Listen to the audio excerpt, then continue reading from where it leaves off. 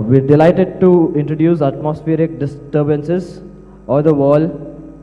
Please welcome Rivka, Galchen, and William Sutcliffe, introduced by Supriya, Nair.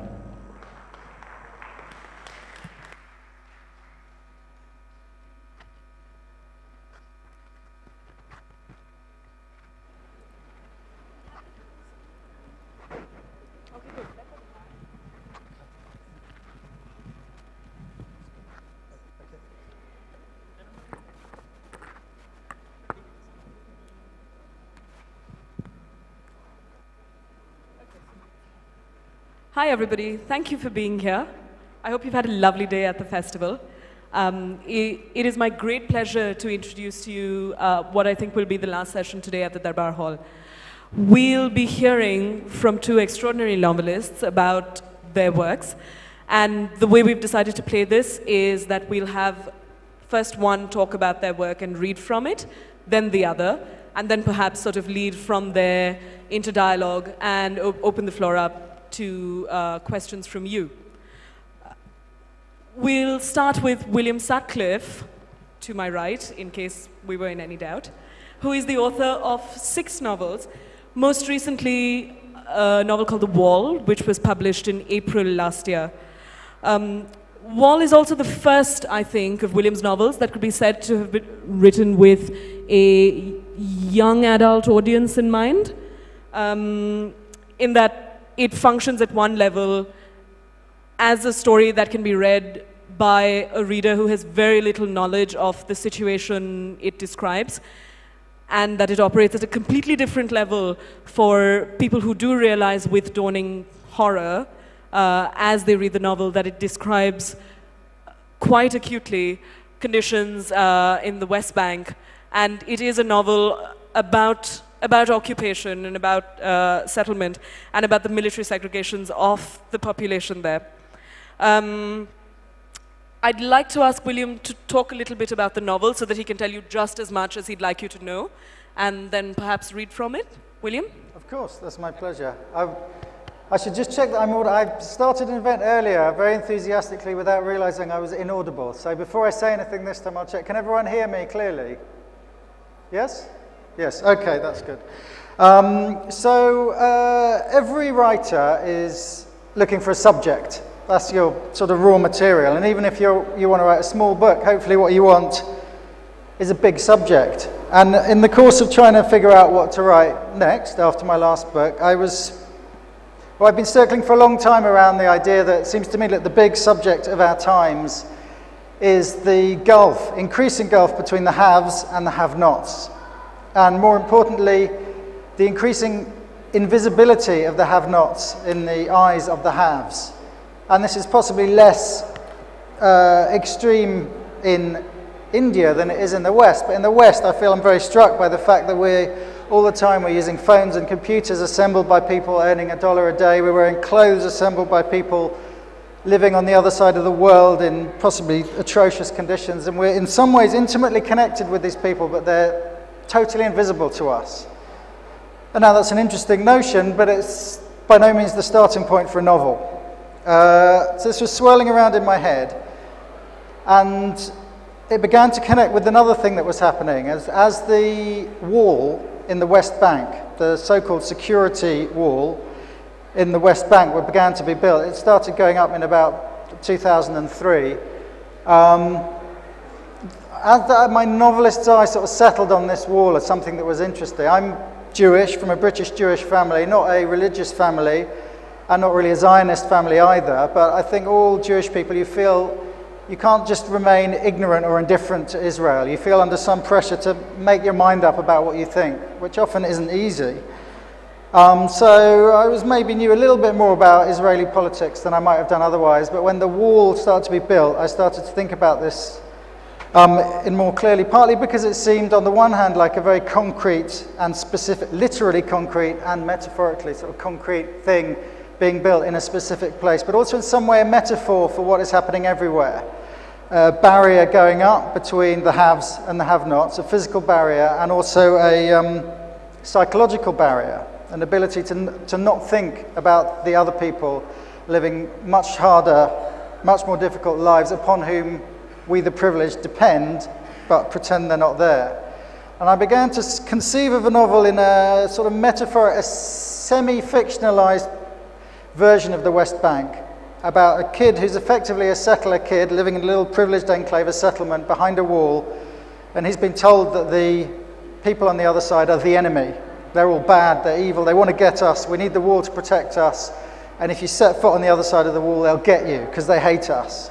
And then he stumbles across via a game. He's a 13-year-old kid, because it's a sort of coming-of-age novel. 13 is the age at which, according to Jewish tradition, a child becomes a man.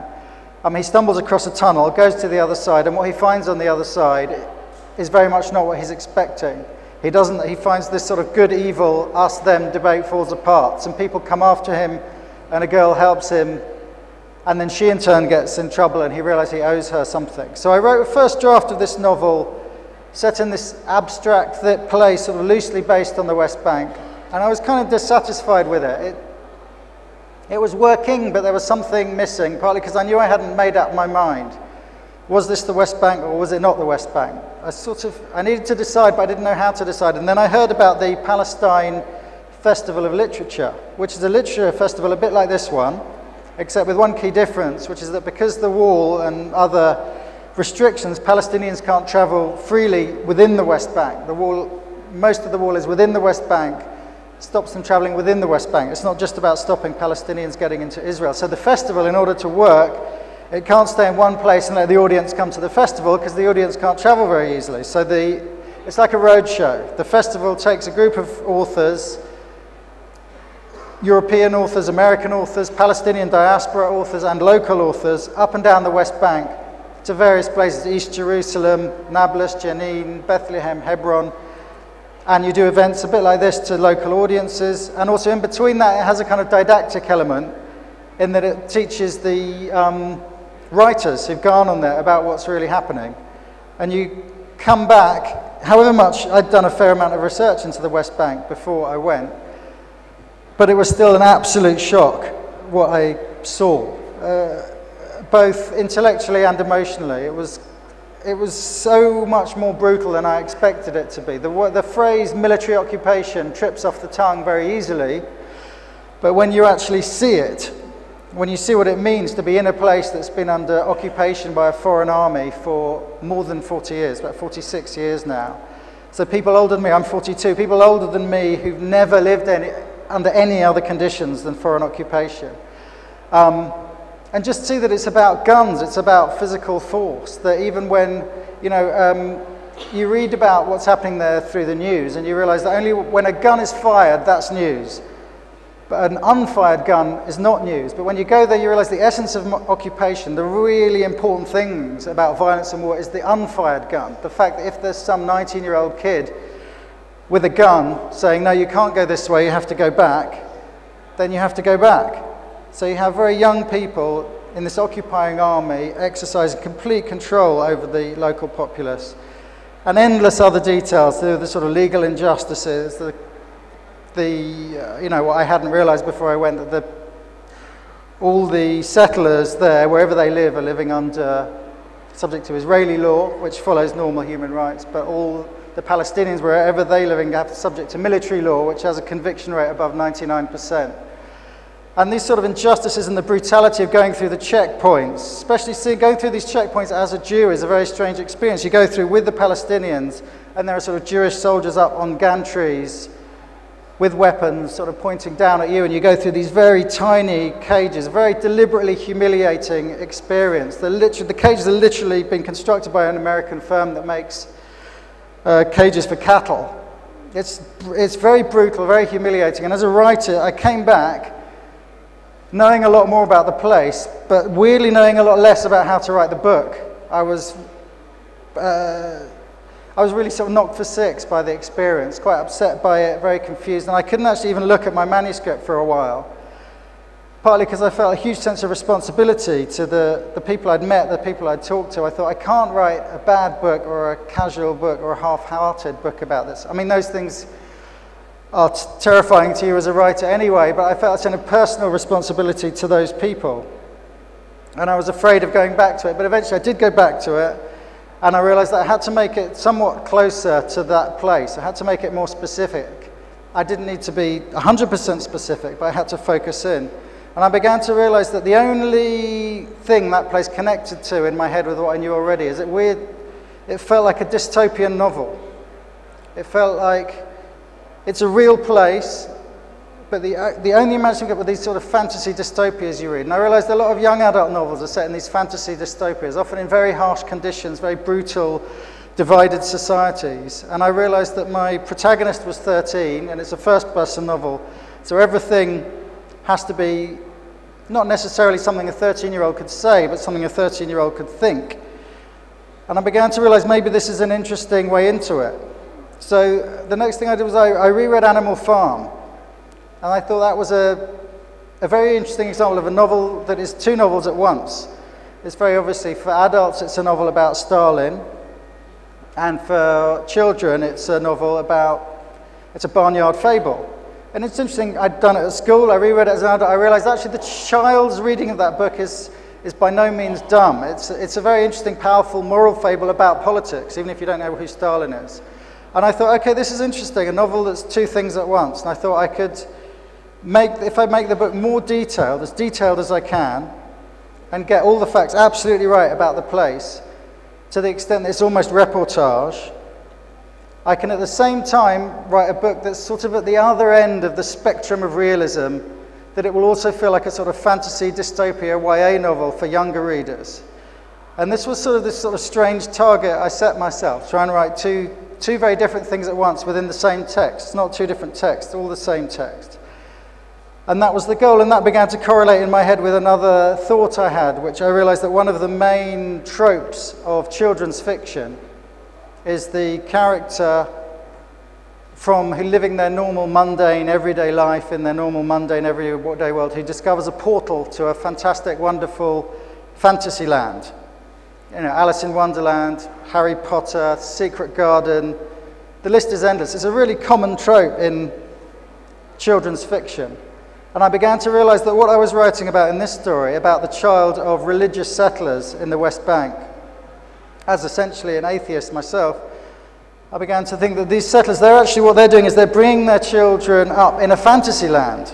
The settlers' view of the world is complete fantasy. So I thought, this is interesting. I can turn that children's fiction trope upside down. And I realized that what this story was, it's about a child brought up in a world of fantasy who discovers a portal to reality.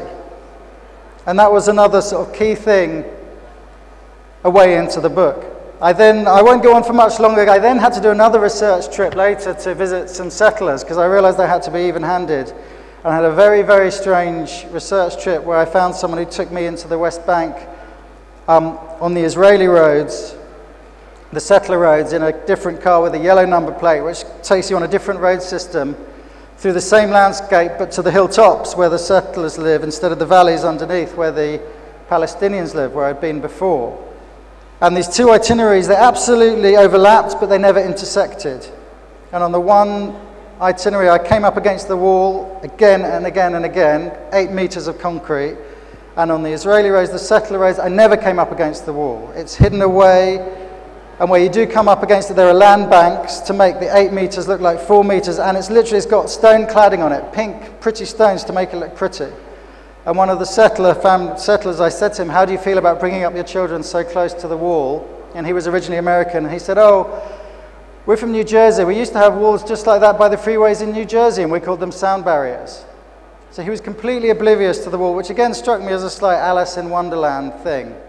So anyway, now I'm going to make a short reading from the book, which is about the boy. He's been over to the other side, and he's got in trouble, and he's come back, and he's now back home in his town, and his stepfather, who's called Liev, has been told by the mother to punish him. He doesn't tell the parents where he's been, he just told them he got lost in a building site.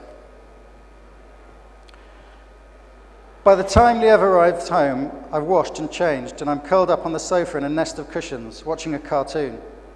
It's about a dog who keeps on trying to leave his house and get the bone he's left outside, but whenever he does, he's smacked in the face with a plank by another, bigger dog who hides in wait for him. The smaller dog never gives up, and keeps on looking for new routes to his bone, but every time he gets close, the bigger dog appears with his plank and whacks him over the head. It's quite funny.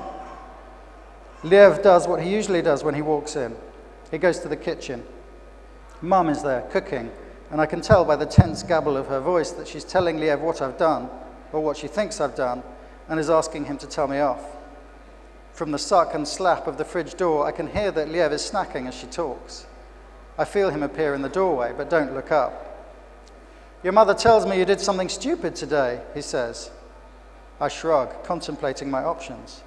I could ignore him, putting off the conflict, but that would just make him angrier. I could be sarcastic, calling Mum your wife to match his your mother, which might be briefly satisfying, but would ultimately make everything worse. It's never worth getting Liev angry.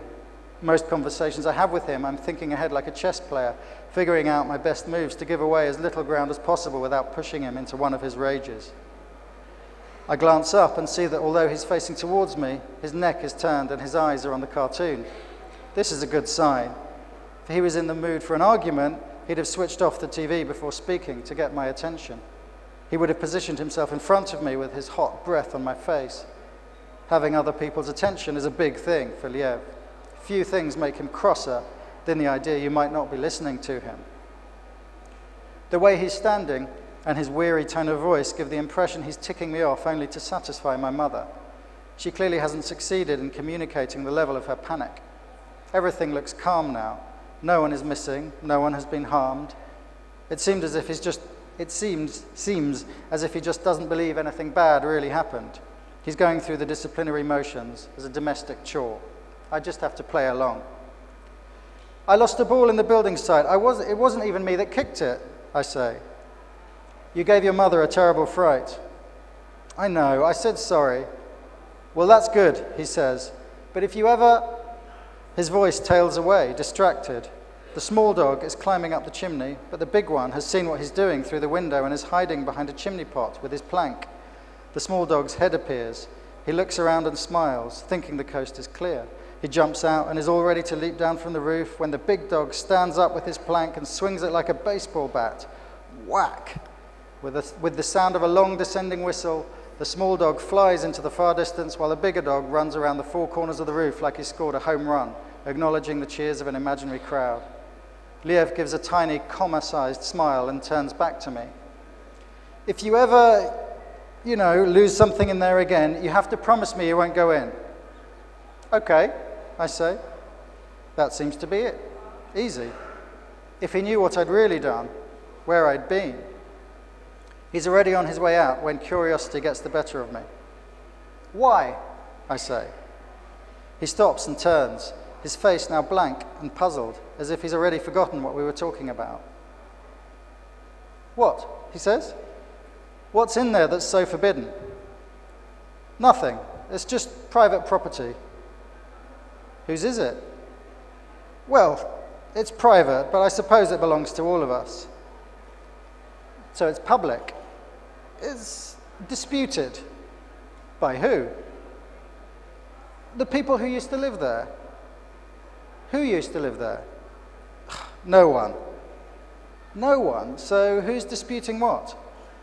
You know what I mean, smart guy, he says with a sneer. They abandon their houses, then they act like it's our fault. I saw it. I was in there, I say. I saw the house. He stares at me, not blinking, a cold, level gaze. Have you seen it too? I ask. He shrugs. They're bad people. They build without permits. They don't listen to the government. They don't listen to the army. They only understand violence. What happened to the people who lived there? Where are they now? I should explain he's found a demolished house in this building site. They're gone. Gone where? Somewhere they belong. Why are you asking all these stupid questions? It was weird. The house, it's all smashed up, but everything is still there, as if they didn't even pack. As if something just fell out of the sky in the middle of an ordinary day and crushed the place. It felt spooky. You don't have to worry. Nothing fell out of the sky. It can't happen to us. That's not what I mean. I felt something bad. You felt something. Did anyone die? I sense him begin to lose his patience. When these things happen, every care is taken to save lives, but some people don't want to be saved. And people die everywhere all the time. It's normal. What's crazy is that we have to fight so hard for every square inch of land we want to live on. What's crazy is that there are traitors who help those people fight for land that ought to be ours. What's crazy is that some people won't stay where they're put and just go on and on and on, trying to stop us living normal, peaceful lives. And if you're having feelings and worrying about things that don't concern you, then I suggest you concentrate a bit harder on your studies and spend less time speculating about things you can't possibly understand. Do you hear me? He's now looming over me, and above his beard I can see his face is flushed, with tiny deltas of purple veins lit up around the rims of his nostrils. I shrug and turn back to the TV. The big dog is now hammering the smaller dog into the ground like a fence post. Liev stands over me a short while longer, slightly out of breath from his rant, then slips away, back to the kitchen. Thank you.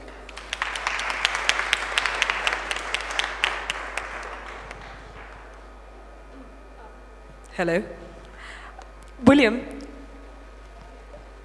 I think one of the most difficult tasks in fiction must be to develop the voice of a child narrator, and yet that's something that you did. And that's something that I get the feeling that you feel had to be done in the writing of this book.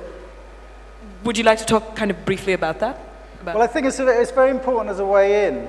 I mean, I think writing a political novel, and this novel does have a political agenda, is very difficult because you don't want to explain too much, you don't want to hammer away at things too much. And a child's voice is an interesting way into it because obviously children, especially when you have a first-person child narrator, the job of your narrator is only to describe what they notice. So his everyday environment is sort of invisible to him. So that sort of gets you off the hook. And because he's in he doesn't really understand what's around him very much, it gives you a novelistic reason to explain because he doesn't understand, and in the course of the novel he comes to understand what he didn't understand before, which is that his people he thought they were the victims, and he discovers that his people are sort of the oppressors in this place. And so because he learns that, we as readers can learn that from him. Whereas if you're writing an adult novel, you'd be thinking, why doesn't this guy know this anyway? Why doesn't this, if the characters know it already, there's no reason for the novelist to describe it. Yeah, the exposition would feel kind of forced, I suppose. And one of the things, as we were talking earlier, one of the things that I find most striking about The Wall is its sort of really sharp, description. It's really sharp look at what learning the truth about The Wall, in this case, can do to alter your perception of reality. And seeing that through the eyes of Joshua kind of helps us feel the weight of that truth much more dramatically and much more deeply as well. I'm going to take the thought of altered perceptions of reality very smoothly and a little disingenuously and move to what is a very, very different novel, Atmospheric Disturbances, which Rivka Galchen published in 2008. Rivka's also been a journalist. Her works appeared in Harper's Magazine and The New Yorker and the New York Times Magazine, among, among other publications. I wonder, maybe I should say this as a question, but I'm going to say it. Perhaps the kind of, the demands of non-fiction, a certain kind of linearity, a certain kind of fidelity to a certain kind of fact, might say something about the fact that Rivka's only novel to date, Atmospheric Disturbances, happens to be a work of marvelous experimentation. We start out with our protagonist, a psychiatrist, discovering that his beautiful Argentinian wife has been replaced by a simulacrum who talks and behaves exactly like his wife. And the book is, among other things, about his quest to discover his missing real wife, a quest that takes him through New York, through Argentina, and through some of the most bizarre, beautiful, kind of mind-altering scapes off his mind. I'm going to stop talking, Rivka, because I'd like you to talk about the novel. Could you introduce it to us and then perhaps read from it? I think this right, mic works.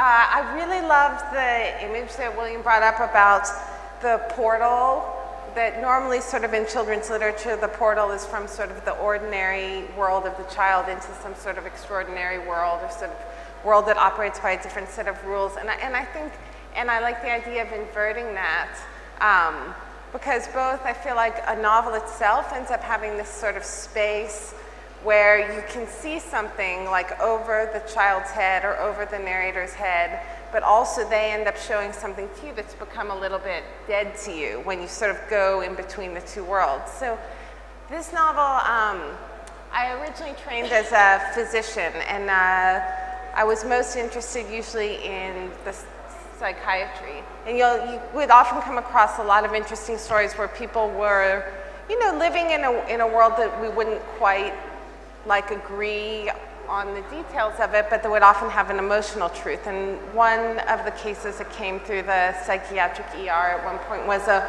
woman who was, you know, convinced that the government was following her and had done all these terrible things to her. And that part, you know, probably wasn't true, but she was convinced that among the things they had done was that they had stolen her child.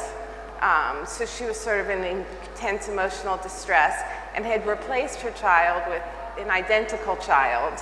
And she said, the problem is I'm not willing to trade in the new child because I've fallen in love with the new child as well. So I want my child back, but I want to keep the one I have. And there was something kind of emotionally accurate about that, I imagine, for all parents just when they watch their kids grow up. They think, I don't want the sort of new older child, but I'm also not willing to give up the one I have. So that was kind of emotionally of interest to me in this novel, where this man is, you know, very in love with the woman he fell in love with, and when she sort of becomes another person, as we all do, he's sort of confounded by this. So I'm just going to read a passage from it.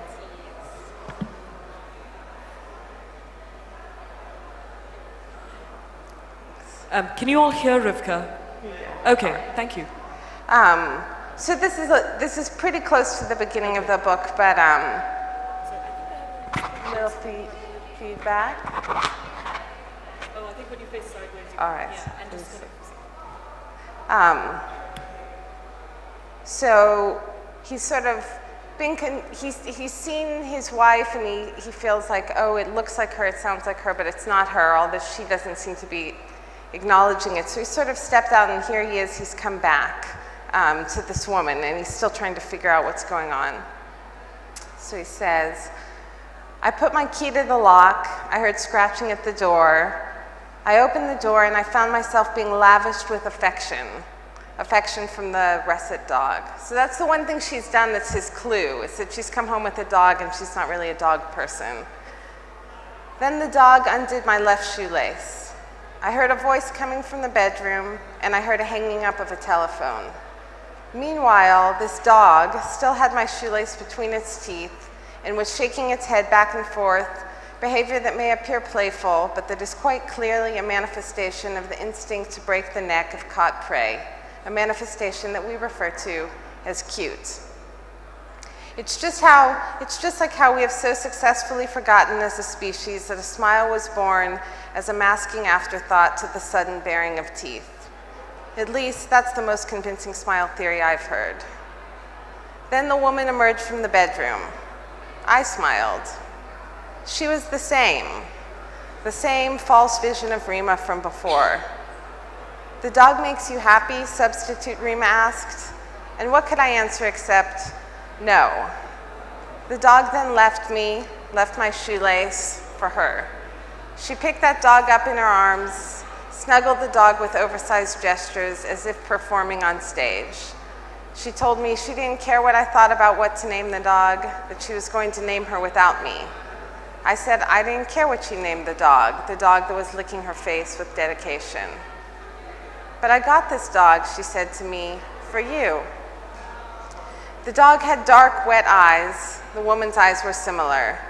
Then I noticed that she, the simulacrum, had fine lines of age on her face. Tiny crow's feet, and not just when she smiled, since I could see them, and she was not smiling. This look-alike Rima, I began to realize, was not such a perfect look-alike. It would seem Rima was being played by someone older, or who at least looked older. Someone pretty, but not as pretty. Not that there's anything wrong with an older woman. There's nothing wrong with a woman my age, for example. I just don't happen to be married to one. You said dogs are brilliant, she said, her voice super saturated with emotion. You said Freud's dogs could diagnose the patients. But Rima knew Freud was essentially demoted, in a few specific passages promoted, out of my notion of an ideal psychiatry. As the imposters talked on, I wondered, was Rima kidnapped or did she willingly leave? Which would be worse? Determined not to let emotion crack my voice, I tried to avoid speaking altogether. The simulacrum, fortunately, seemed to have the same talent as Rima for filling up silent spaces, and she went on. You said Freud's dogs knew when therapy was over, and knew who was psychotic and who was neurotic, and that when memories were recovered, the dog would wag its tail. You said you would have liked to have such insight, such dog insight, that it would be better than your own. And so there I was at the hospital, and this poor dog was left orphan, and it seemed like a sign, like not just random, like this dog was sent to us, for us to save her and for her to save us. Silly, I know, but no, you just look at me strange. The russet puppy, I mean dog, was licking tears from the doppelganger's face. But Freud's dogs, I said, they were chow dogs. It was all I could think of to say. I turned away from this woman and went to the bathroom, where I ran hot water over my hands, which is something I like to do in the colder months. It just makes me feel a little bit better. Then I touched my face with my warmed hands. It calms me down. It's just this very normal thing that I do.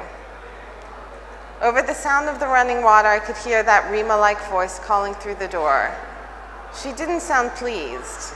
I was thinking, does Rima know this twin of hers? Did Rima complain about me to her? There were difficult aspects of Rima, I can't deny that. A lot of this arguing through a bathroom door had been going on of late. The Rima-ish voice came through the door with something about being tired of it always being her getting stuck with the label of unreasonable, irrational, crazy. I thought to shout back that of course it was her getting stuck with that label, and that furthermore I'd only ever said irrational and unreasonable, never crazy, and that it was she alone who was assigning normative value to those labels. And listen, she couldn't even let a man just wash his hands in peace.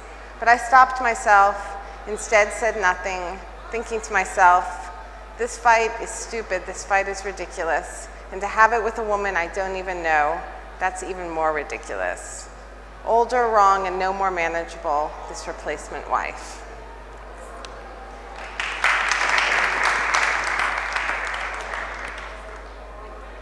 Thank you. You know, yours is a book that has sort of these strange, complex, interesting narrative relationships with science. Most directly, two of the sciences they're concerned with are psychiatry, which your protagonist practices, and meteorology, as the title suggests. And I wondered if you could talk a little bit about, you know, sort of what connection. It strikes me that both of these are sciences with a high margin of error and with great applicability in daily life. I wondered if you could talk a little bit about kind of, you know, the relationship between perhaps these particular sciences and writing and how that works in atmospheric disturbances. What I was interested about scientific language for this particular narrator is that it's a kind of language we think of as very factual, sort of inarguable, when in fact it's not. It sort of has all this authority, but it's really easy to misuse and really easy to misinterpret, and often can be sort of obscuring rather than illuminating. And I thought, well, it's like a handy thing to have a narrator who's trying to sort of hook onto this language that's convincing in order to convince himself of something that has like the appeal of seeming to explain things, when really like what's useful about it to him is that it's a way for him to hide information from himself. Can I come back to the thing that I said I was going to ask you as a question first and then didn't, which was about you know, some of your nonfiction has also been concerned with science. And I wondered about the tradition you draw on, of course, in fiction is kind of very different. It's a sort of high modernist, you know, Borgesian way of interrogating reality. Can you draw any lines at all between the kind of non-fiction you've had to write and written in the past and, you know, this completely different model of fiction that you followed? Yeah, I do. I find it very enjoyable to do journalism and nonfiction about science, in part because it seems like it's this other world that most people are intimidated by. I mean, I'm intimidated by it as well. And therefore, I think that it's often an illusion. It's a place where like a lot of emotion goes with the sort of fantasy idea of what the science might be saying. Yes. And in my fiction also, I'm often sort of interested in kind of the sort of walls of reality that you run into when you actually go and gather information about something, whatever it might be. Right. So in fact, the literary ambiguity that we see in like kind of more traditionally realist novels kind of marries itself for you with you know the real ambiguities of science and writing and thinking about science as well, and perhaps in the method itself. Yeah, absolutely. And I was sort of thinking about it when William was talking about this idea of this kid going out and finding out that he grew up in a fantasy world. Yes. And that it's that same sort of gap, and there's this sort of excitement when you get the two perspectives next to one another and they both destabilize each other. Yeah, I think... Can I ask you about that? Yeah. I'm interested that you're a psychiatrist. I mean, I don't know if you... is the microphone still working? Yeah. If you have any idea... What do you think of the idea of this wall in the West Bank being a physical wall and a psychological wall? Do you think, wonder what you think about the idea of physical, real walls as sort of mental walls, and how with sort of psychiatric training you interpret the things that people know but can't let themselves think about? Yeah, well, I always think it's interesting sometimes when it's extremely literal, like someone will have a stroke and then they literally, you'll say to them, can you pick up this water bottle? And they'll pick it up with their hand because one part of their body knows that it's there and the other part will say, well, I don't see anything, because they think that they can't see it. And so sometimes you'll have like a very literal manifestation like that, which is interesting because I think we're all familiar with the more emotional ones that we don't believe in, even though we're more familiar with them, where we'll sort of see like, oh, someone's sort of actions suggest they believe one thing, but they sort of speak another truth. Like in the passage that William was reading, like the father was almost sort of aware of what the son was thinking without admitting that that was a legitimate thing someone might be thinking. I thought that was, you know, an interesting drama. Do you think that can apply to a whole community as well as an individual? I mean, whether it's Israel or America or India, you can have a whole nation state that has areas they can't let themselves think about. And it so often manifests itself in language, which is like where you build the wall that makes it easier to keep not knowing something. Like I don't know if that was what was going on with the guy saying, oh, this is just like in New Jersey. But on some level he must know, no, it's not just like New Jersey. Like on the one hand, he must both know and not know. That's like a comforting similarity. Right. Yes. And I'm... Sorry, I've lost the train of my thought. Well, can I pick up on something you said there? I think that's interesting. I mean, I hadn't thought of it in those terms. If you're talking about people who are actually mentally ill, I mean, when you meet people, the settlers, it's interesting. They're not mentally ill. They're not crazy, as in medically crazy. But when you actually talk to them about the world around them, what they let themselves, they're totally delusional. And it was a state of mind that without any medical training, it's very hard to understand. And when you're sitting around a table having a meal with them, they're nice people, and they're nice to their children, and they're very hospitable and welcoming. Well, I think it's very interesting. I have a friend who says we all suffer from a mental illness, a very rare mental illness of which we're the only victim. And so I do think there's something very true about that, that no matter who you are, there's certain things that are unacceptable to you. And maybe for people in a situation like that, what would be unacceptable is that the way they're living or the place that they're living is problematic in one way or another. And I think like there's not a person in the world who doesn't have something like that. And then but what seems remarkable is a sort of whole community kind of collectively telling a story. And in fact, what I think is interesting is the commonality of the delusions that we can hold as collectives.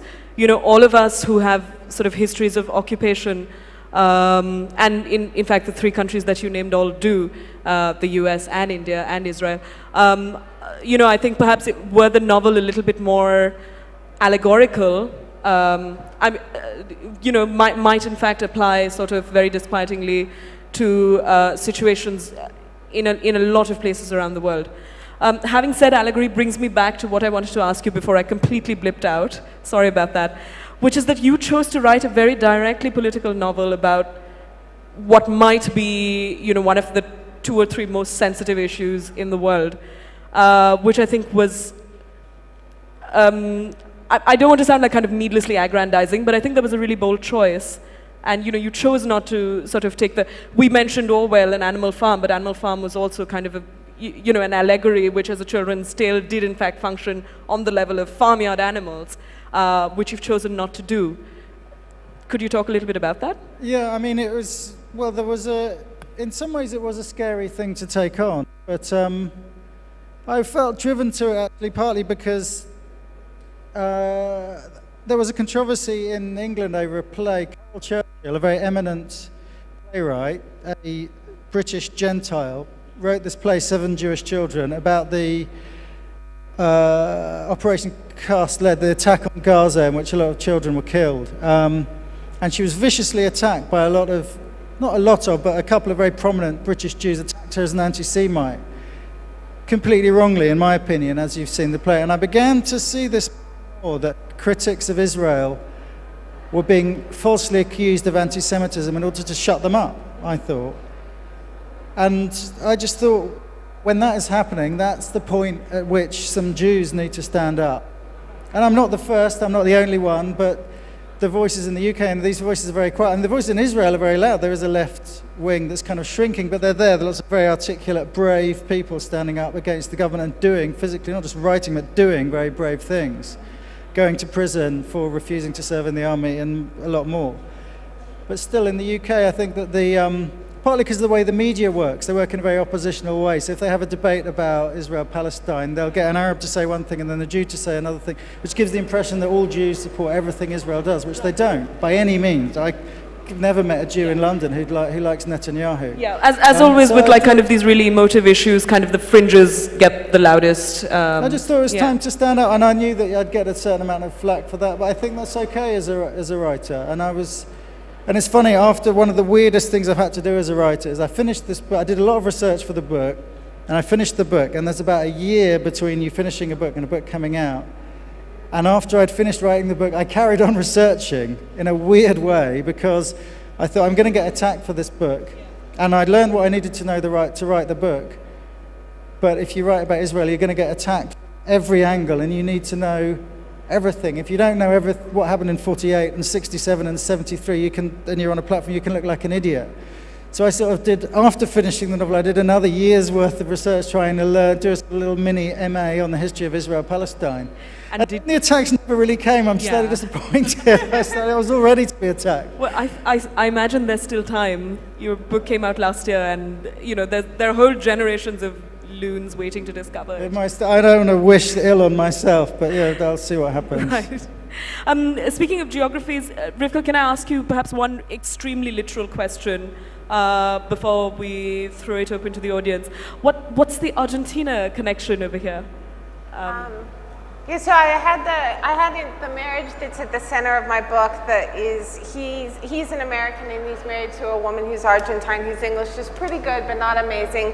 And one of the reasons I chose that was because I thought, well, every marriage, the other person is a bit of a mystery, but here's a situation where the person's even a little bit more of a mystery, just because of a language barrier and an age distance. And that was the kind of relationship both of them were going to choose, where you don't know something.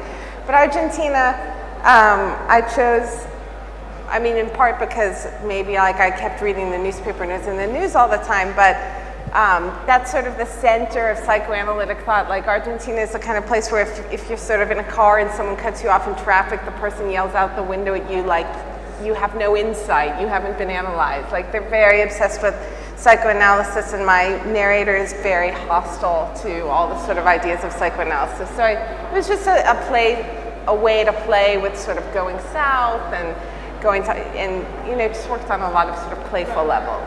Right. Yeah. We will take audience questions if you have any.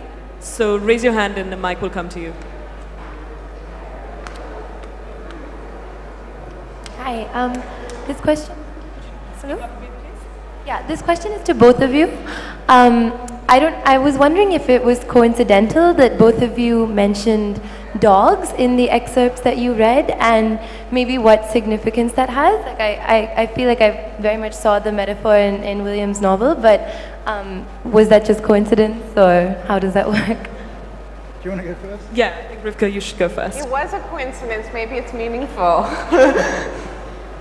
Would you like to talk about the role of dogs in atmospheric disturbances? I mean, I'm always a little Without giving away too much of I'm a little bit of a broken record, but one thing I sort of think is wonderful about animals is that they never say anything back to you, so you can sort of supply what they might say. There's something just very expressive. I feel like it's both a more accurate kind of relationship where you don't misread the person because you don't say anything, or the dog. You don't misread the dog because you don't say anything to them, and they can't really say anything to you.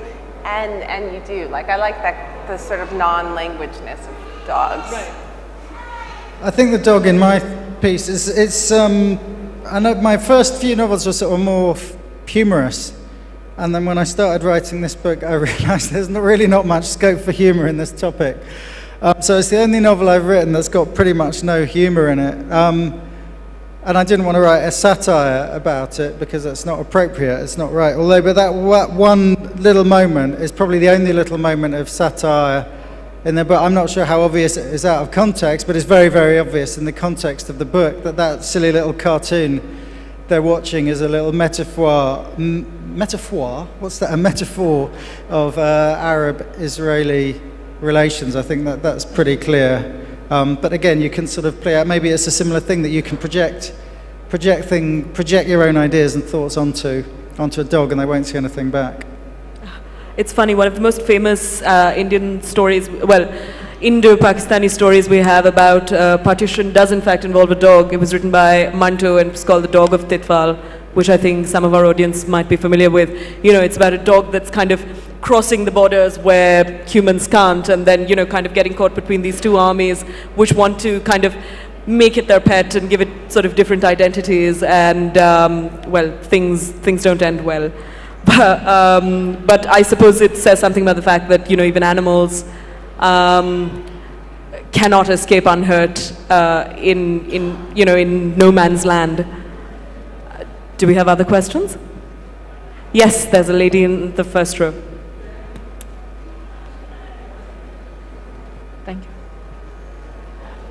Supriya mentioned that the book works as a children's book as well as an adult, very serious, almost grim adult book. Did you intend it at all for children, or it's just a form that you have used? Well, not so much for children, but for teenagers, yes. The protagonist is 13, and I think there's a big readership for those books. And it just seemed to me that if you're writing a book where the character is 13, and it's a first-person narration, you obviously have to keep your language reasonably simple. And therefore it will be understandable to a younger reader, and they won't get all of it. And also, again, the young adult thing. So there again, so it's published in 2 editions. In fact, the edition they have on sale in the bookshop here is the young adult edition, which is exactly the same book, but it just has a different cover that makes the book look a bit more exciting. And a blurb on the adult edition says, "This is a very important and serious book." And the blurb on the young adult book says, "This is exciting. It's got soldiers in it. Buy it." So it's just a different approach to sort of selling the book. But I think teenagers, I mean, they're perceived as a different market in book selling. But, and I hadn't read much young adult fiction before I wrote this, and then when I began to realize it was becoming in part one of those books, I started to read it. And I began to realize it's a different sort of marketing bracket, but there isn't really any gap in terms of what authors are doing. If Catcher in the Rye was published today, it would be published as a young adult book, just because it's got a teenage protagonist. But I don't think anyone would say that's not literature. or that it's something that adults shouldn't read or should be embarrassed to be seen reading. And equally, like adult books, when you read young adult fiction, some of it is rubbish and some of it is great writing. Fascinating. I mean, to my surprise, I don't normally like best-selling books, but The Hunger Games, I think, is an excellent book. And lots of adult novelists have tried to skewer sort of reality TV and various other things, and she skewers a lot of things very intelligently and very seriously. I think she's a seriously good writer, and that's a very interesting book that anyone should read, and it's just a kind of question of marketing that it happens to have been sold as a YA book. You know, William, sorry to cut into sort of audience time, but I have to ask. We had a session on Sri Lankan writing on Friday, where someone in the audience who is sort of a Sri Lankan expatriate, asked the authors, how do I explain to my 6-year-old who loves Sri Lanka what civil war is? And I wonder if you've thought about the uses of the wall or, you know, your writing as a way for young adults to understand what conflict is about. Well, no, definitely. I definitely had another little sort of agenda in this book in terms of how far you could push because I came back feeling very angry. And I knew I had to not write any more of the book while I was still feeling angry, which sort of took a while. But I knew I had to. It was really important to me to take the Jewish audience with me for this book, because what I really want is people like my eldest child is 10, so he's not really ready for it. But I think you know, especially in America, actually, I think Israel survives on the support of America. And the support comes from Americans who don't really understand what's going there, who have a sort of blind loyalty. And I think Jews know the history of the Jews, should know better than to show blind loyalty to any nation state, because every Jew knows what nation states can do when they go bad. And so I think Jews should know what's happening, and young Jews in particular should know. So I'm hoping this is a contribution to that. I hope that if the novel gets better known, that at least liberal Americans will give it to their teenage kids, and they'll understand that the propaganda that's thrown at them about Israel always being the victim isn't accurate. So again, I don't usually like didactic books. I've tried not to be overtly didactic, but just by shining a light into a place that people don't want to look at, and that a lot of Jews in particular don't want to think about, that in itself is a didactic act without being sort of overtly didactic in the text, I hope. More questions? Yes. I have one question for Rivka Galchen. So definitely, yeah. Okay, Rivka, I have one question. I have written so many articles in Lokmanya Times, which is the prestigious newspaper of India. So I had also tried for New York Times in America, but I had not got the proper window for it to write freelancing for the New York Times. So could you help me to get window for it? Sorry, we can't admit that question. Questions about the work only, please. Perhaps if you catch Rivka later, you guys can have a chat about the New York Times' sort of freelance hiring practices. Yes? Another one for Rivka. Not about the New York Times, please. No. 2 questions, actually. One, is there really a greater appreciation of the sciences in American writing? Especially, you know, postmodernism, Thomas Pynchon and onwards, right?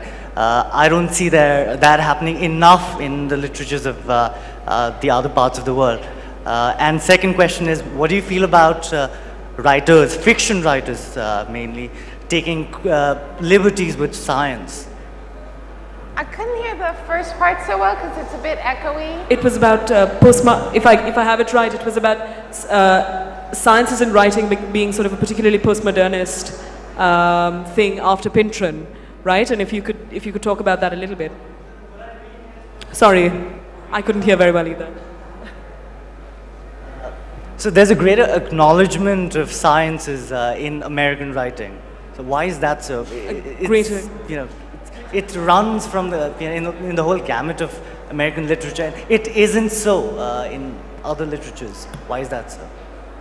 You know, that's interesting. I've never thought about that. I really don't know. I wonder if you sort of already partially answered the question in the sense that I think Pynchon was sort of the first who sort of played with that language a lot and sort of thought, well, you know, I'm not just going to play with Greek gods or, you know, sort of references to Shakespeare, I'm also going to play with references to entropy. And so once he sort of did it, it was just sort of out there as like something to do. But I've never really thought about that. It occurs to me that might be one person. Yeah, it occurs to me that there's probably a strain in sort of postmodern American writing that does speak to the sciences. But I mean, we also have to keep in mind that you know, literature and the novel borrows a lot from scientific language, and particularly from sort of the language of psychology and psychoanalysis in the European tradition, particularly I think in kind of the late 19th and early 20th centuries. So perhaps there are cycles, and maybe, you know, different cultures kind of respond to these things at different times. But it's a really interesting question. You also had a question which I think was interesting, so I'm going to allow it in spite of the fact cheated. And you asked about sort of how Rivka feels about writers who take liberties with writing about the sciences in literature. Does it make you mad? Well, I mean, I have no moral stands on anything, but I do think, in a sense, one should always feel free to take liberties, in the sense that I think sort of play is sort of the most interesting way to sort of engage with something, because the idea with play is that you sort of don't know the answer and you don't know where you're going, and you're literally sort of playing and trying it out. But of course, I do think people should be responsible in the sense that there is something kind of like, it's like scientific language, and science is always wearing kind of big shoes and wearing brass knuckles, and I just think you have to be more careful with something that has this kind of power, in a sense, and therefore, like, I do think it's like it's more power and there more responsibility because of that. It's amazing to me that none of us over here, neither the questioner nor any of us, actually thought about science fiction as a place where, you know, in this discussion, as a place where sciences and literature meet. Perhaps the question of moral stands about, you know, how science is used or misused might apply there better, but maybe that's a different discussion. Other questions? We have time for one last question, and yes, the most enthusiastic waiver. Okay, so, you know, currently I'm reading Steinbeck, and so there are these classical literature writers who say that the job of, or our duty as a writer or as a poet, is to remind human beings of this certain, you know, the art in life, or in anything, the beauty of life, human courage, love, these things. But you know, in today's world, like your book is about war, for example, do you think that it's also a writer's job, or a writer could also write morose things, sad things, real things, and maybe have a book end in a very depressing way but still be moving? And how does your book end? I may be bold enough.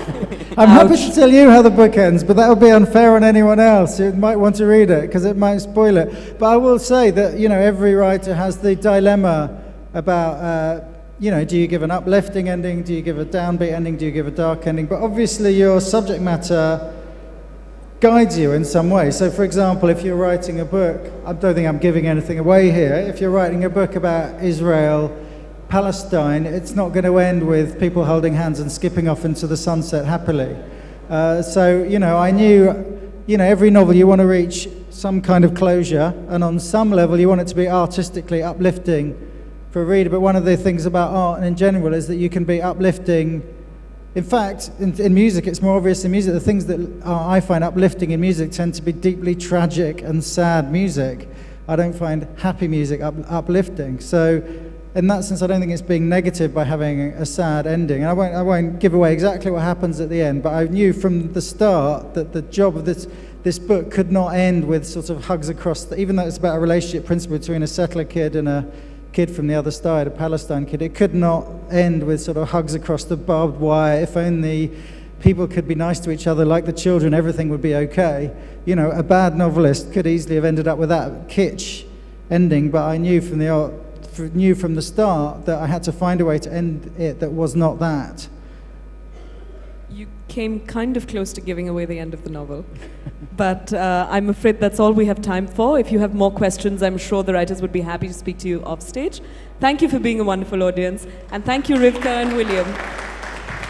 We wish to thank Rivka Chalan and William Sutcliffe.